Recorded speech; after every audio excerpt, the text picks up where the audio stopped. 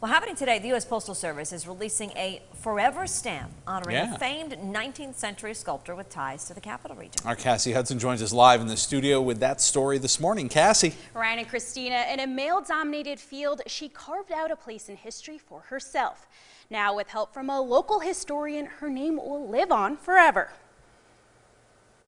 A lot of people still don't know about her. The face of a woman forgotten in history will now be remembered forever on the Edmonia Lewis Black Heritage Forever stamp. She was extremely talented. It was a talent that can't be denied. Born in Greenbush, New York in 1844, Edmonia Lewis was the first sculptor of African American and Native American descent to achieve international recognition. But it wasn't without its challenges. The setbacks, the discrimination, the violence that was done to her. She was brutally beaten, almost killed.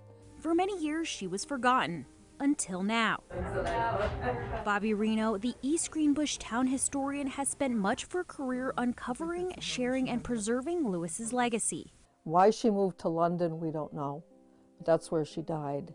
It's basically buried. After seeing her grave left unmarked and unkept, she led the charge on restoring her headstone following Lewis's wishes in her will to keep her headstone simple by just adding her name and her title, sculptor. She wouldn't let anybody deter her from her goal to what she wanted to be, which was a sculptor. She achieved that. I think there's inspiration in that. In March 2020, the historian contacted the United States Post Office to advocate for Lewis's face on a stamp.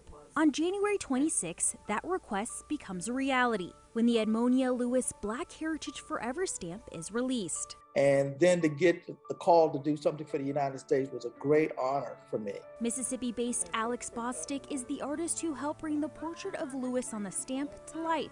You know, she was basically ignored, and now, I have some play into bringing some attention to her and her work. That's an honor. It brings me joy.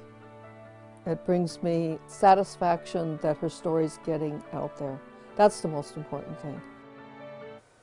And Lewis's sculptures can be found in museums all over the world, with many of her pieces still believed to be hidden.